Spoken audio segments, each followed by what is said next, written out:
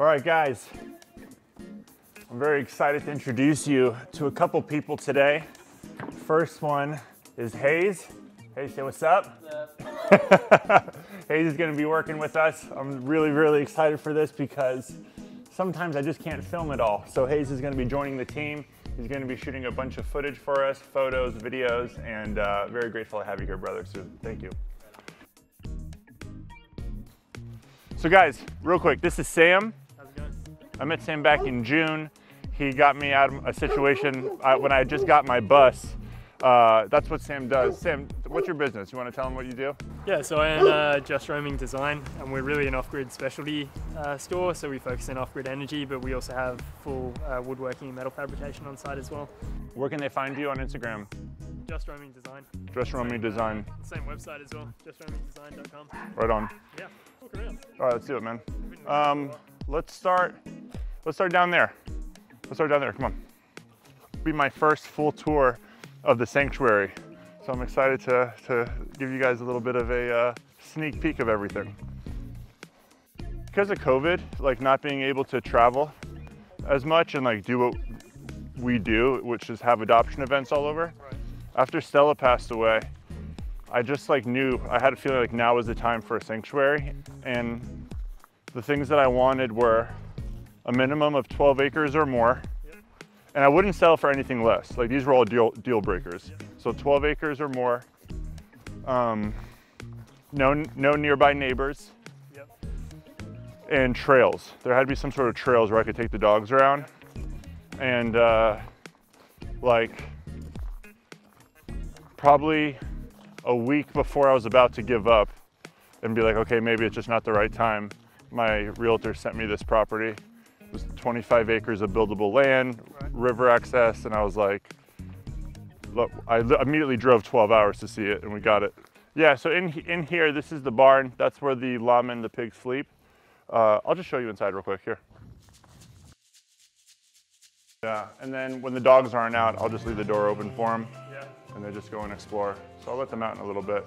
But this is gonna be like a cabin, you know, / office where people can crash. I wanna build something up here to like come out, like have like a chill pad up here. Let me take photos. Yeah. Yeah, that'd be awesome. That side over there is going to be finished just next year. Cool. So I could almost like fence that off, but I'll probably just wait till it's all finished. And that gives me kind of, it allows me to have my time instead of rushing like I've already been doing since I got here. It gives me time to plan all this out because this is obviously a lot of usable land for animals. But it's just going to be a significant amount of fencing. Yeah, And you're really partial paddocks and stuff like that, so cows don't. Exactly.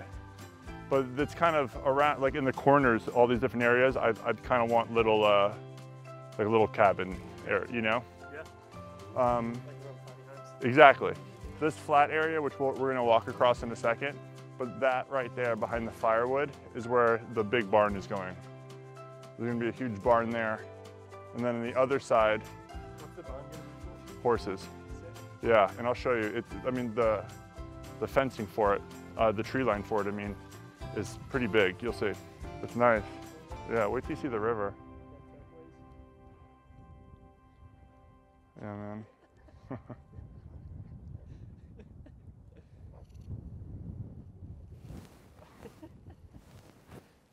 He's so happy. Yeah, they're good dogs. Come on, guys.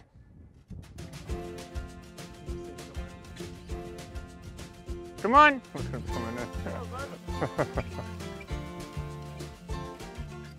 It's everything I wanted, you know? Like from A to Z. It's just exactly what I wanted. No matter how big you make this barn, you'll fill it.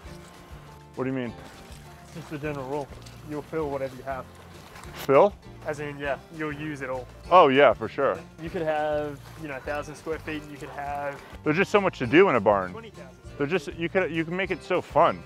So the whole tree line here, where you see the trees, this is all gonna be fenced for the horses. And then when I want to take them out, there's a trail down there, which we can walk to right now, actually. Yeah, we should take this to the trail. Hey, let's go. Come on, guys. But yeah, so I'll be able to take the horses right down to the river. when I walk them and stuff, but they'll have this whole area just to explore. Because dreams come true when you...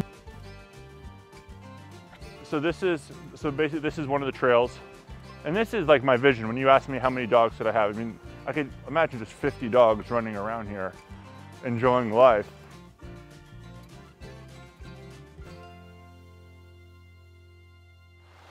Like taking her here the same day she came out of the shelter. Just imagine going from a shelter to this, you know? It doesn't matter how nice the shelter is, like whether it's a great shelter or obviously a pound, just from that to this. Like he was in a shelter for, you know, 3 years, adopted and returned. Now this is his home. Right. You know? It's pretty rad. It's so pretty down here.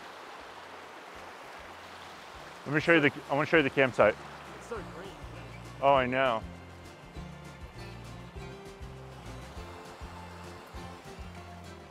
Every time people come here, it's such a cool feeling, like without fail, and so many different types of people, introverts, extroverts, business people, chill, like people who don't care about that stuff. People always leave this place and they always tell me that they felt like they needed to come here. They needed to feel like the place just has good energy. Yeah, I agree with that. You know, there's something about it that's good for the soul.